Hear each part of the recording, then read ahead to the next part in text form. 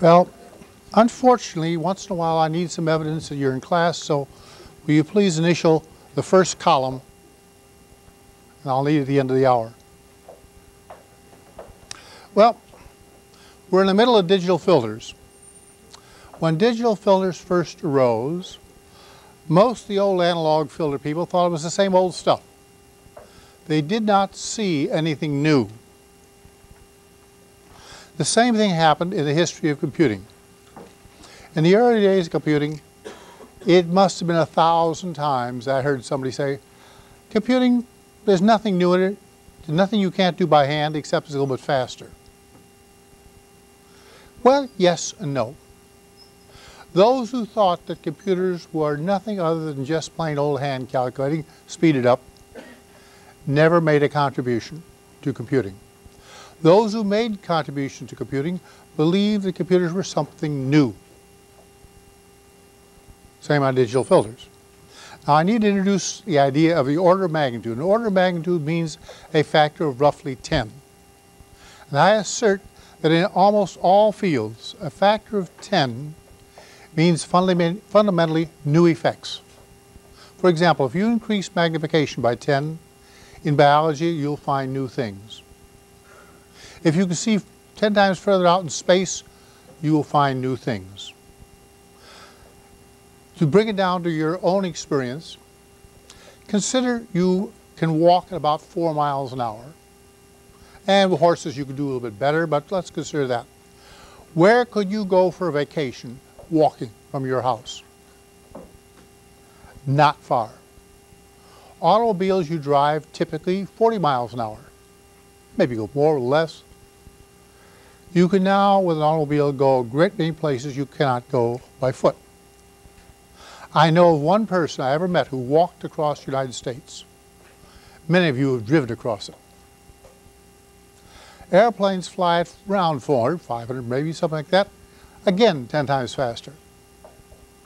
With airplanes, where you go for a vacation is greatly increased. I assert each single factor of 10 in transportation speed has changed radically what you can do. Computers have done a factor of 10 to the 9th now. I read a blurb today. Some machine is going to do, at best, something like 6.4 billion floating point operations a second. Well, you couldn't do 1 in 20 seconds, roughly, with a desk calculator, day in and day out. So it's been an enormous change. Well, now, the people who didn't recognize something was different in digital filters didn't do much.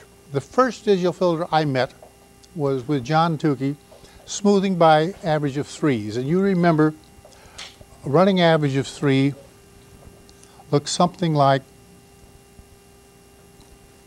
this out to f equals 1/2. A smoothing average of 5 went like that.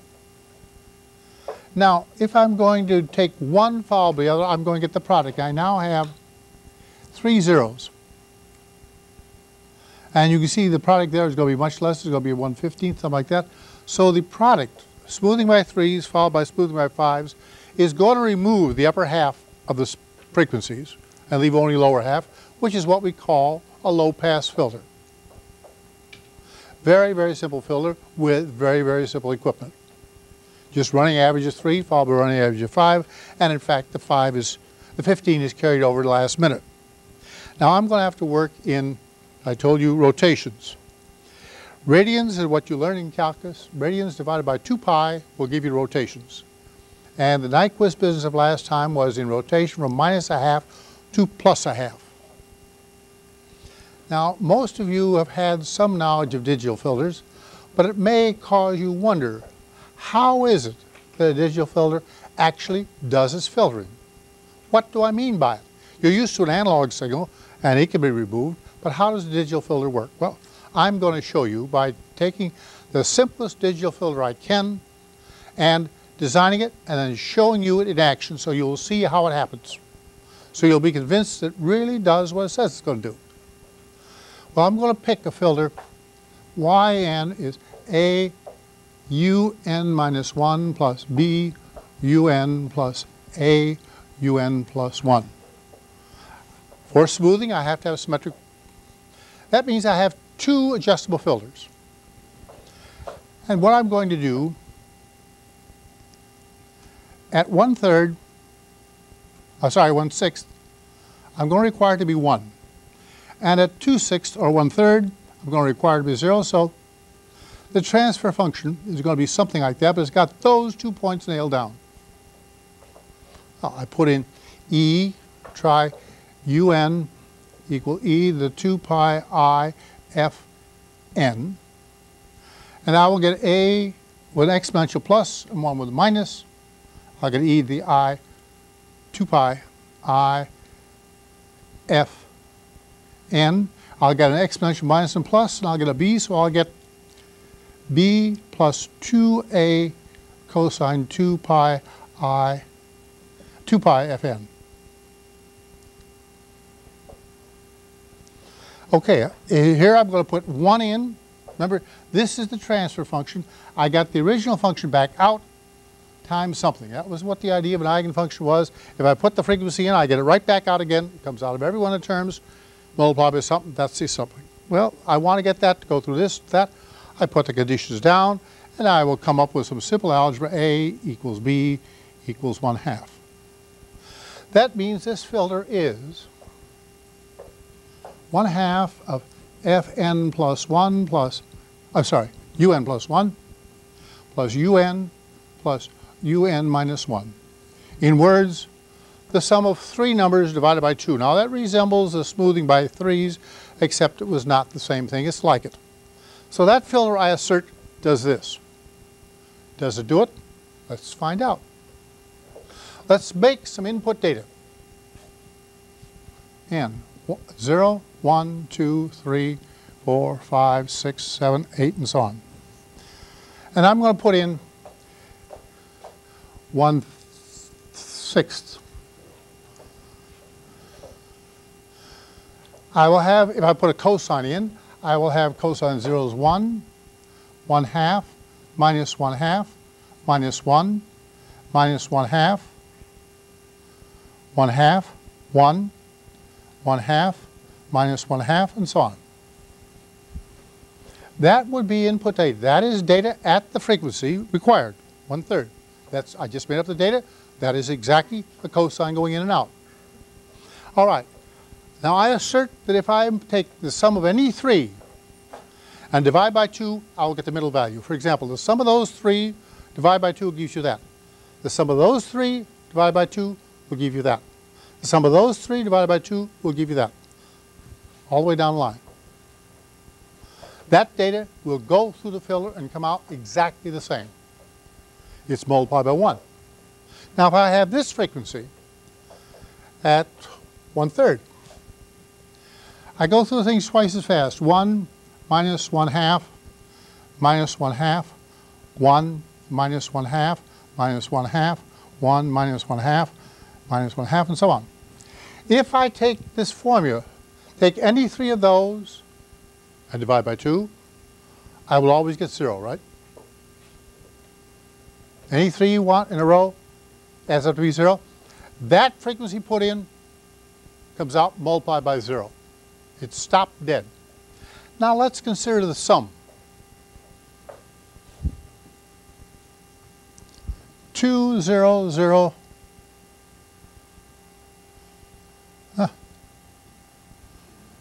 Minus 1, 0. See, this is 0. This is minus 1, 0, 2, and so on.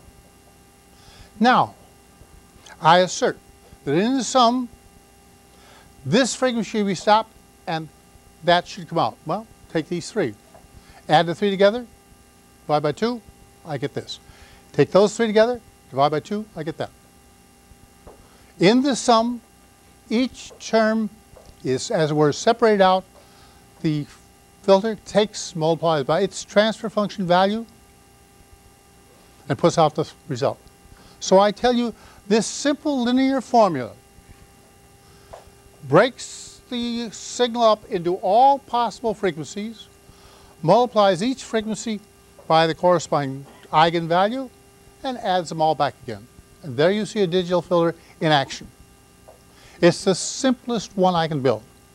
Now, if you want to take other ones, for example, you want to take the half frequency between the two of them, you will find when you put it in, it'll come up with a value 1/2. Whatever value you had, the output value will be 1/2 as big. If you want to take this one, it's minus 1/3, I think. That's just minus 1/2 or minus 1/3. This is 3/2. If you put in all 1 0 frequency, you get out 3/2 as much, as you can see. So there is a very elementary digital filter in action. It does exactly this miraculous thing. All input frequencies are separated out.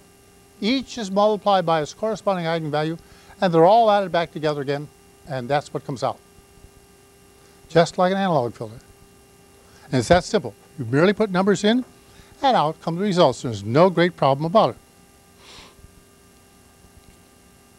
Now, let's go back now to designing filters more generally.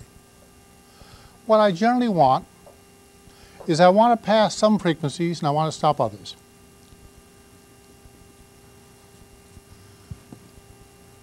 I usually want, this is a low pass filter, I want to pass one out to here. At a cutoff frequency, I want to stop passing, I want to cut those off. That's a low pass filter. I might want a high pass filter. I might want to cut out all the low frequency and pass only high frequency. I might want a band pass, or a band stop, or a notch filter. A notch filter is one, it takes out one frequency. You want that frequency frequently because in the laboratory, 60 cycles is everywhere in this country. In England, it's 50 cycles. And it's everywhere. So you want frequently to build a filter which takes out 60 cycles and removes it. But let me warn you, 60 cycles isn't 60 cycles. It's true that your clock at the end of the day, which is working on exactly 60 cycles, is remarkably accurate. But along the way, it's something different. At our Whippany location, where we got the power from the Jersey Power, down the road a bit, there was a big wax paper plant. And periodically, they start up all those motors. Well, where does the energy come from when they suddenly put the load on the motors? It comes from the flywheel. When the flywheel slows down a bit, then the valves to the steam is opened up a little bit. The motor goes a bit fast, the generator goes a bit faster and catches up, and maybe goes a bit ahead. But it has to temporarily slow down. So you may find that the frequencies you have are not exactly 60. They may wander as far as 55 or up to 65. Because if it goes below, it's also got to get above. Because at the end of the day, it's got to average out right, so your clock will be right. But depending on what supply you're getting, it can be quite different. Somebody suddenly puts a load on the thing, it must be that the temporary load comes out of the flywheel. The system cannot respond instantaneously. So when you start removing 60 cycle, look at your thing and see how many other people elsewhere are on that same generator system who may suddenly put a big load on. It'll make a difference. We had trouble with it. We never could get off that line or get them equalized decently, so when it happened, the analog computing had to be abandoned temporarily, and that run was stopped, and we simply started in again. It was a nuisance, but I learned the hard way. Now, if I have two k plus 1 coefficients, I had 3 here, I have k conditions. If I have 2k plus 1, I can put k conditions. All I can do. I can spread them around and do varying things, but there are only k conditions it can meet. It can't do everything. It can't go exactly this curve. It can try. Now what we're going to do is observe the obvious. When I had a symmetric filter, these two terms, one, when I factored out the e to the n, I would have a negative and a positive, so I'll get a cosine. If there's another term out here and here, I'll have a cosine of 2. I'll have cosine. The expansion will be in terms of cosines. If I have an odd function, it'll be in terms of sines. For example, a differentiator. Smoothing filters being symmetric will always give you sums of cosines. Differentiators, which are odd, will give me sines with imaginary coefficient, but it'll take care of itself in time. So my problem is, how will I get it done? Now I need to look at another story and another moral for you. Michelson of the Michelson-Morley fame, of whom you've heard, was a very good experimenter, and he built once a big machine which would calculate the Fourier coefficients up to the 75 of them, namely 1 for the middle and 37 other frequencies. 75 coefficients in total. Well, the machine, because of the duality that appears between the calculation of coefficients and summing the series, it would also allow him to take the coefficients and recalculate the curve. What does he find? He finds,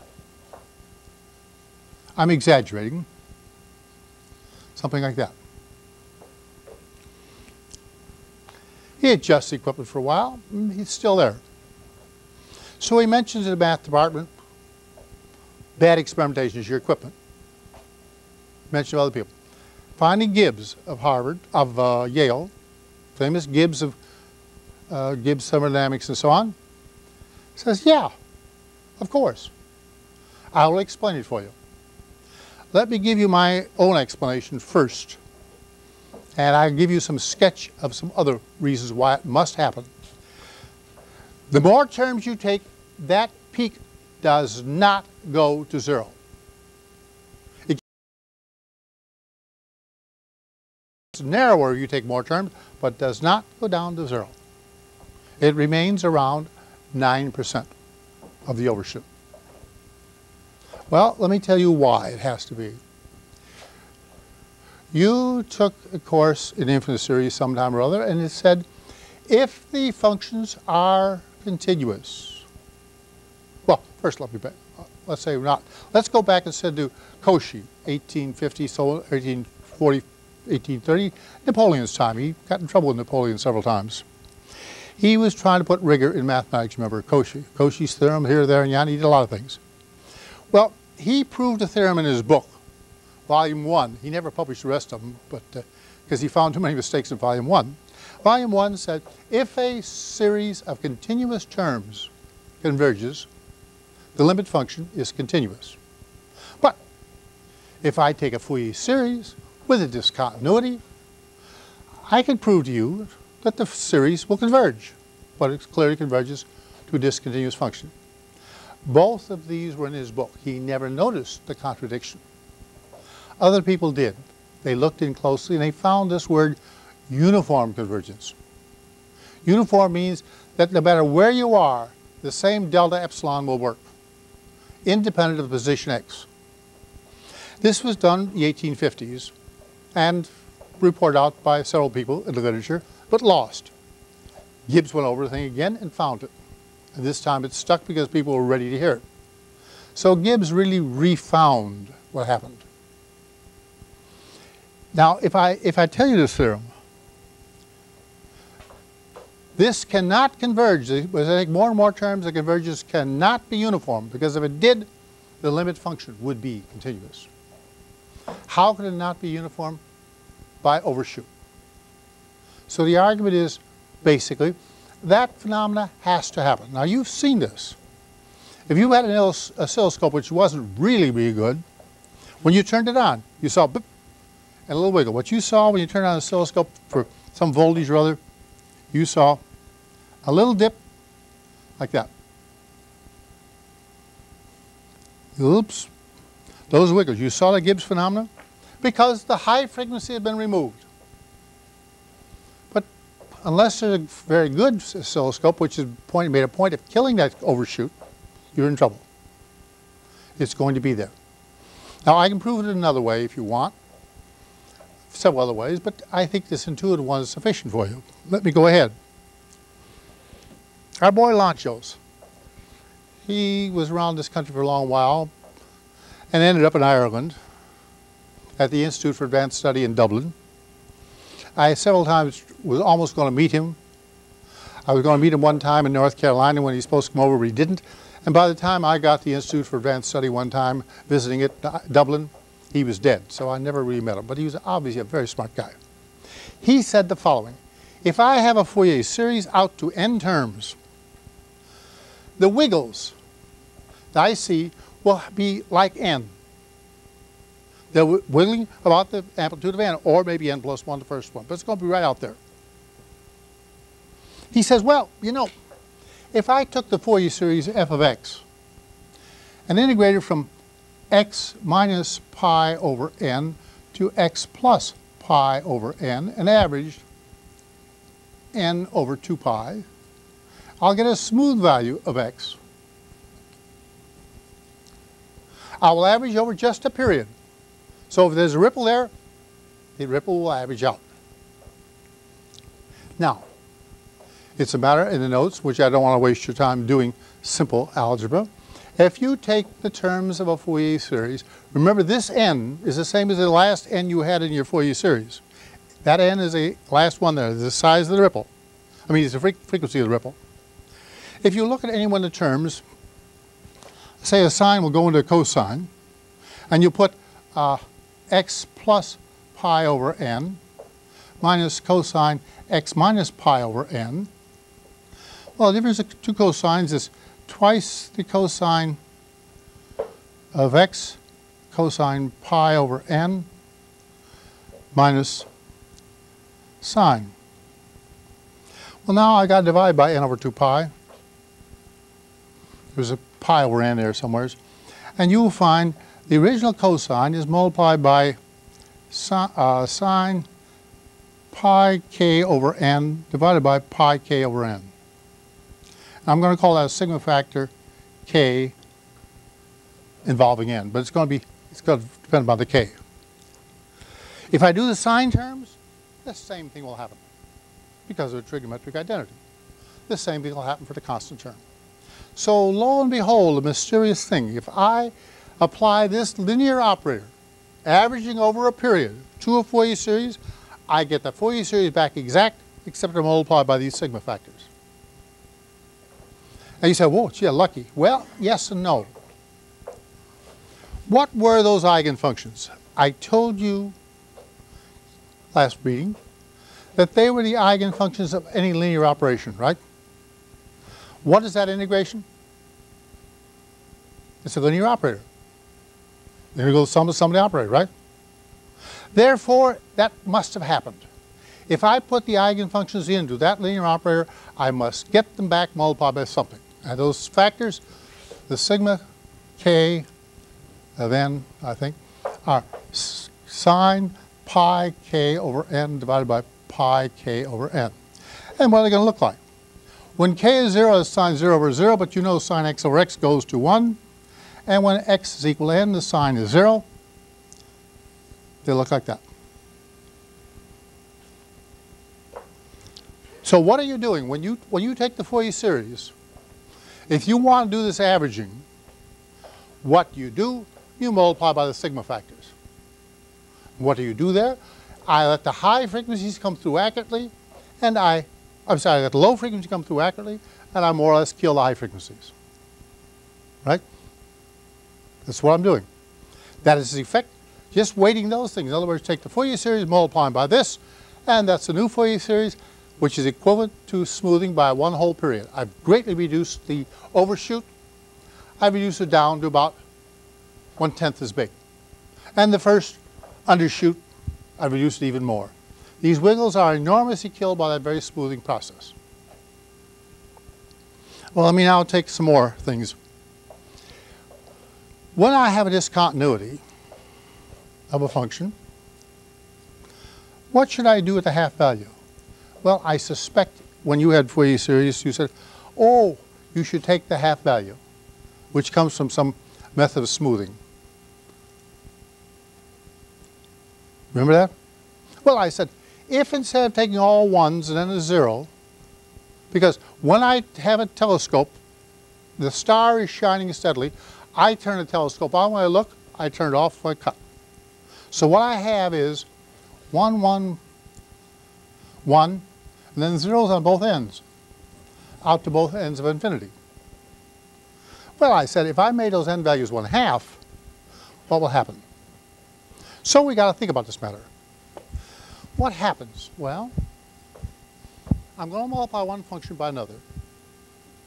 If I have a function f is summation a k e to the I omega k, and another one g of x equals summation b k e to the I omega k. When I multiply them together and get ck e to the I omega k, the c's will be turned out to be, ck is summation of all the ak's times the b, or am's we'll say, k minus m. Because the sum of the exponents must total k, so the sum of the subscripts must total k. And this, you may remember, is a convolution. Remember? Well, if I've got a thing like this for one function, I'm going to multiply f, the signal coming from the star, by this signal, which is turning the telescope on and turning it off. I will get the convolution. Except that because the c's are 0 outside, this will become summation from minus k to k of the cm, which were all 1s, times the bk, oh sorry, yeah, ck to bk. But the bk's are all 1. So, I got e to the I omega k. Result, what you know. Multiplying two functions together convolves the coefficients. And that was exactly my original definition of a digital filter. Digital filter was exactly that. Nothing more. Well, coming back to this, if I put a half in the other way, if I put 1 in all the way through, I will get e to the minus I omega n plus 1 plus e to the I omega n. I want to divide by 2n plus 1 because I've got n plus 1 terms up there. I get a bunch of signs, or alternatively, I got a geometric regression. And since it's symmetric, I've got to turn up with, it'll turn out sine of n plus 1/2 omega over n plus 2n plus 1, oh, n plus 1, n plus 1/2 sine omega over 2. That's what I'll get. Now, what does it say? I'm going to convolve the original signal, which you have, with this function when I multiply by turning the telescope on and turning it off. In other words, any time you start an instrument and stop it again, you have multiplied the signal by this. You have convolved it with this, which means that if there were a spectral line in the signal, it now looks like that. A little peak up there, peak of 1, but stuff. Now, the more you run the experiment, the narrower. But you remember, in optics, you had diffraction, right? That was exactly the diffraction you had. It was precisely the diffraction. But it tells you that you don't get to see what the sun, what the star is doing. You get a sample, and the effect of sampling is the smearing out of all spectral lines into a smudge like that. Now, whether I sample first and get this, or whether I first cut it on and off and then do the sampling, it'll turn out to be the same. Because when I do the continuous one, I get a sine x over x form, and when I sum it over all the aliasing, this becomes that kind of a term. So there's no difference whether I think of first looking at the continuous signal, cutting on and off, and then sampling, or whether I sample and cut it on or off. It makes no difference. I get the same result, the same smearing of every single thing. The longer the run, the less wide the smearing is, but everything is smeared by that amount. So you can understand what it is when you make a long run in the lab. The longer you gather the data of some ongoing experiment, the more accurate you can tell what you're doing. The shorter run, the less you can know, because it's all being smeared, every single line. And if two lines are close, and they're both, you will only get to see one. Therefore, you've got to be far enough apart or have a long enough run to resolve the two separate peaks if you want to know there are two peaks. And it's a calculatable thing. So I'm trying to point out to you Fourier series and Fourier analysis explains what happens. Now what I found out is instead of taking 1 at each end, if I took the half I told you, I would come up with sine n omega over n sine omega, I think it's sine, there's a 2 there I think, cosine omega. The frequency is a little bit less, it's a little bit spread out, but that term will come down to 0 exactly. Well, I looked around in books. I finally found it in Zygmund's trigonometry Fourier series book, Fourier integral maybe, Fourier analysis I think. He called it a modified series. Well, it wasn't so important this time, but it's an example of what I've been preaching to you. I used my brain and said, well, why don't I put a half and let me see what happens? And I found that if I put a half just at the edge, just modify this thing, the window be a half, 1, 1, 1, 1, a half. That small modification produced a big damping, but a slight broadening. The Gibbs phenomenon, same thing. Where the transition was very sharp here, those sigma factors widen it by a factor of 2. As you can see, if you run along this discontinuous function with a square averaging, you get like that. Because when you cut across there and begin to hit the zeros, all the way back here you're feeling some at the upper limit. Well, let me now say a couple other things about Fourier series. If a Fourier series is got a discontinuity of reasonable number, you remember there is an expansion, and the coefficients, ck, are the order of 1 over k. If the function has a has a derivative all the way through, then I could have integrated by parts, and I'll get an extra k below, and I'll get 1 over k squared. If my second derivative exists every place, meaning the first derivative is continuous as well as the function, I will get 1 over k cubed. Now, when I say continuous, you have to picture the Fourier series on a cylinder, and it's got to be periodic around the two ends. If you have a function like this, that is not periodic. This end doesn't look at that end. If the function is periodic, sorry, not periodic, if it is continuous, so the two ends match, then you got something. And the more smoothness you've got, the better. Well, the trouble with these, you see a corner here, right?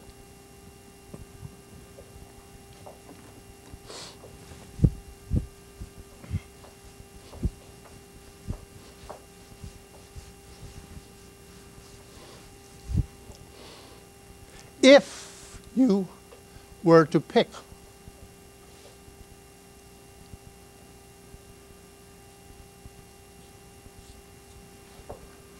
you will have a raised cosine.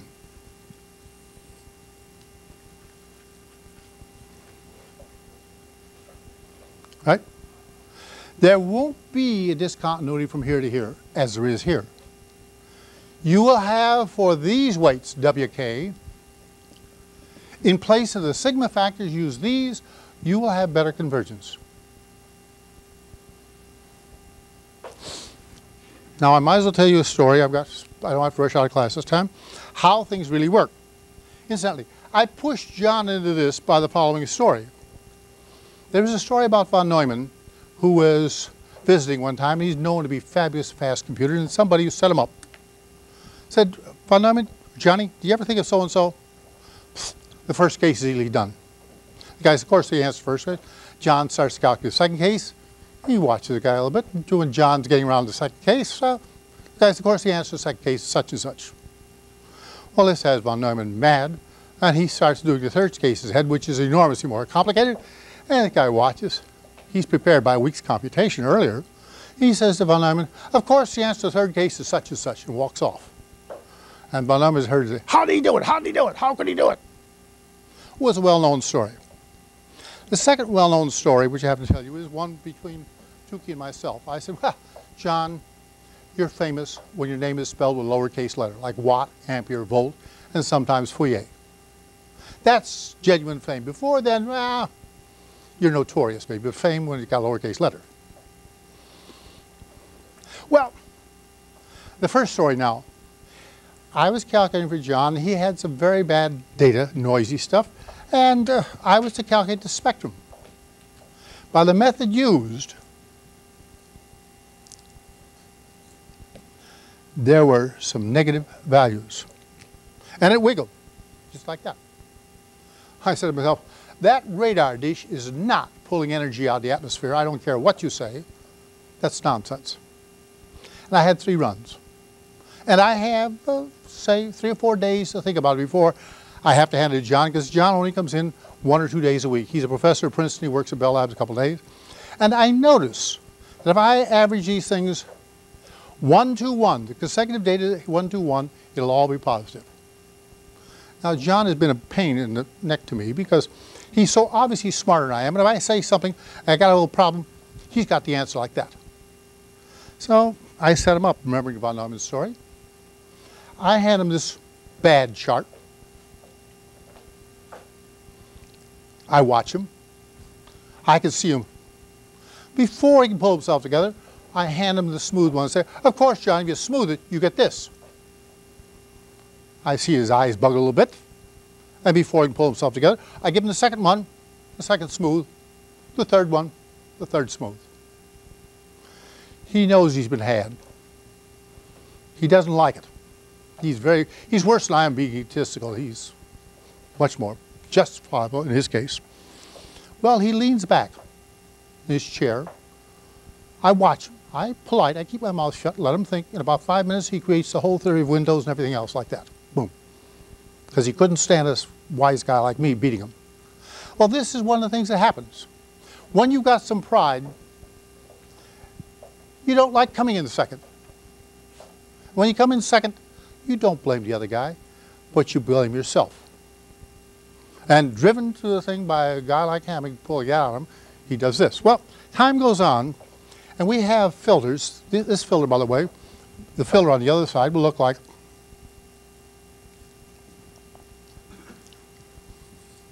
these are frequencies along there, but there's leakage. This frequency comes through, this frequency. All those little side loops are leakage into what you're looking through this window. You're seeing all the things through that window. You're seeing some frequencies up here coming in on top of that one. Well, we were working in a field where there was a very strong line over there, like 60 cycle, but it wasn't. It was another strong line. In which case, if that strong line were over here and leaking through one of the side ones, it would dominate what we're looking at. So Tukey asked the question, what kind of a window will have the minimum max load? How can I keep the max down? That's a Chebyshev's job.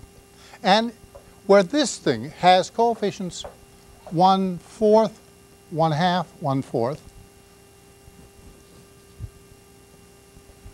this comes out to be 23, 54, 23. That's 25, 50, 25. This is not that. There's a little raised cosine.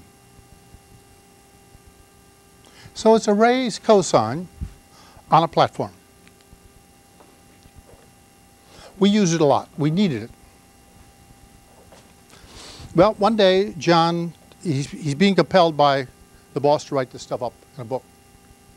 He calls me from Princeton and says, Hamming, I want to name this filter after you. And I say, John, oh, come on now. A lot of people work this thing. He says, Hamming, you made a lot of small contributions. You're entitled to something. You some credit. I'm going to name it after you. I said, well, if you want to, John, go ahead. the book appears. The book he wrote, it's known as, and you can see it in print,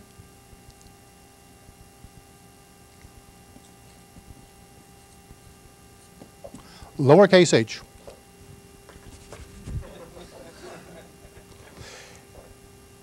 It must be, if you're going to become at all famous, that the people with whom you work do it.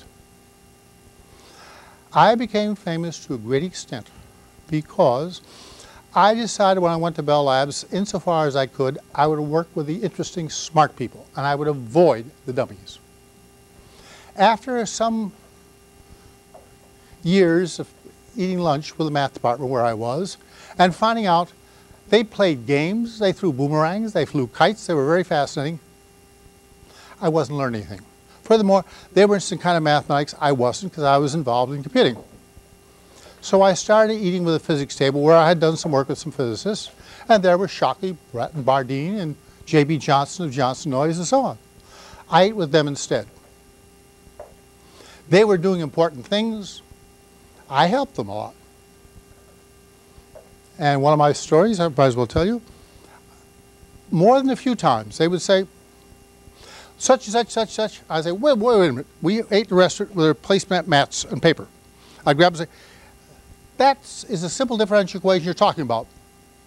Yep. I'd then sketch the direction fields, and all the solutions go off to infinity that way. They can't. If that's the differential equation, that's what the solution must look like. I don't care what else you do. They all look like that. Ah, something wrong. Must be the equation. Well, yeah, I guess I forgot something. How valuable was that kind of a contribution? I say very valuable. I got them straightened out. I think that probably in total my most valuable contribution to Bell Labs was my ability to do elementary calculus like that. Yes, I did fancy mathematics, but you'll find that most of the mathematics I did was really down to earth and simple, just that I could do. Now, the people in the math department knew all existence theorems of calculus and so on, but somehow they really couldn't produce it in novel, new situations. I could. I want to announce the proposition to you. And it's based upon not only that, but a great many other experiences. Talking to people who did great work and say, where did you learn that so-and-so? The proposition is very simple. That which you learn from others, as you're learning from me passively now, you could use to follow. That which you learn for yourself, you can use to lead. It's that simple. Most students are passively learning, and they can do quite well at following the professor, even bright ones. Those who have a little bit extra stubbornness and say, I'm going to understand this my own way, they have a chance of being the leaders. For example, Feynman. He's perfectly clear on it, and it was obvious when you met him. He didn't believe anybody at all, and I don't suppose if Jesus Christ came down to earth, he would have believed them. He had to think it through for himself. All of physics he recreated for himself. Is it surprising he got a Nobel Prize? Is it surprising he did lots of things? He really knew physics. He had thought it through for himself. And to some extent, I had done that in calculus. I had taught calculus a few times, but I had been impressed with it. And gradually, I said, well, this is too important. And every time I did an integral or something else, I would back down and try and look at the foundations behind it until I genuinely knew calculus. What you learn for yourself, you can use to be a leader. What you learn from others, you can use to be a follower. Which do you want to be? You can speak for yourself. My version is, you are supposed to be a leader. That's my version. That's my version of what this course is about. How do I make you into leaders rather than followers? And one of the things is exactly that. How do I get you to digest things for yourself so that you will become a leader? And it is just that little extra. What you know, you go home and think about. You make it your own by digesting the thing until it is yours by your ways of thinking. Then it's available for you to use. If it's just by memory, you'll just remember what I said, and that isn't good enough. So you got the message? Very, very simple. It's those two things, luck, favor, prepared mind, or the other thing, learning the fundamentals, going a little bit further, not taking what's said, but thinking for yourself, and that is the difference between the first-class leaders and the second-class people. Next time we'll take up another session on Fourier series, but with more stories. So see you Monday, and somebody's got some notes.